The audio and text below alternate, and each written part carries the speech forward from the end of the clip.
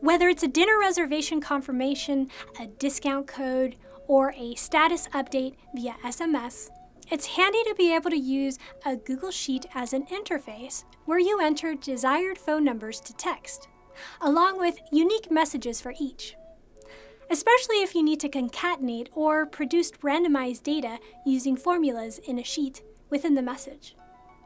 In this episode, I will walk you through how to use a Google Sheet to send text messages using Twilio's free trial account.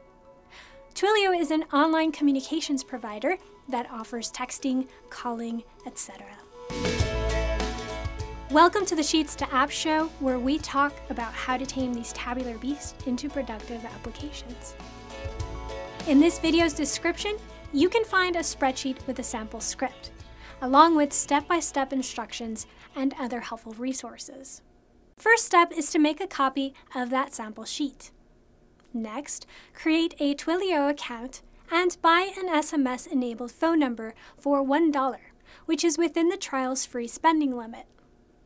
If you already have an account, you can go ahead and skip this step. Next, visit your Twilio dashboard and locate the API credentials. At the top of the script, replace the Twilio values with your Twilio account ID, auth token, and the phone number from your Twilio account. Next, refresh your Google Sheet and enter a message in the message column, such as this one. Next, a new menu at the top of the sheet called Send SMS should now be displayed after a few seconds of refreshing the sheet. Select that Send SMS menu and then Send to All. You will be prompted to authorize your script, then click the Review Permissions and then Allow so the script can send text on your behalf. Note, if you get a warning that this app isn't verified, continue with the verification process by clicking Advanced and then scroll down and click the gray text at the bottom that begins with Go To.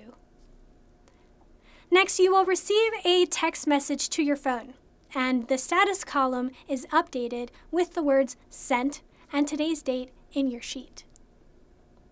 Note, if you wish to send more messages via the Twilio trial, you can only do so to your personal phone. However, if you have a paid membership, you can continue to use the script to email other phone numbers. And there you have it, friends, a Google Sheet that integrates with Twilio to send text messages. You can optionally link a Google form to the sheet and collect one value from users called phone number in order to use the script as is. I hope you found this episode helpful, and if you did, please click like and subscribe for future episodes. Cheers!